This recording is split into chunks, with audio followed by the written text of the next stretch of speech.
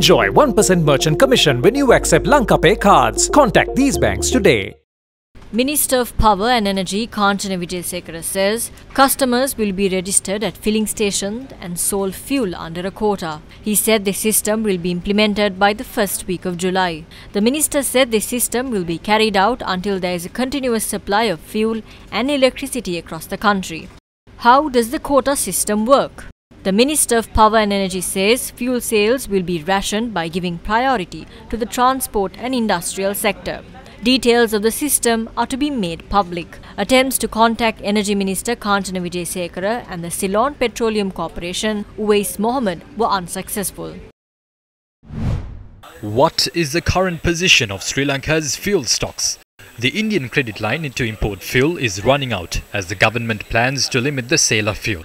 The government has said a diesel cargo will arrive in Sri Lanka next Thursday. The government says Sri Lanka's monthly fuel import bill, which stood at about $200 million 4 months ago, has now gone up to $750 million.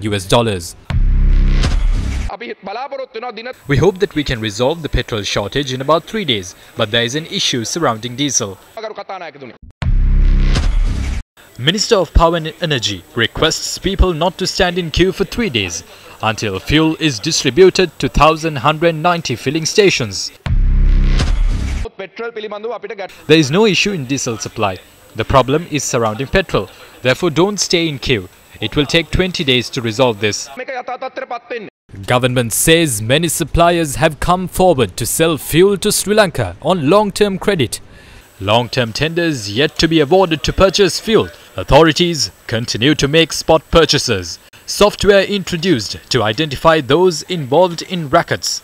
And yesterday, CPETCO launches website to indicate fuel availability at filling stations. Today, quota system to be introduced for fuel. Karchana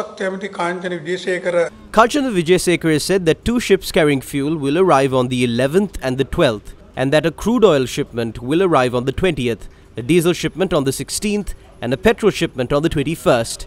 Today is the 12th, but no fuel shipment has arrived.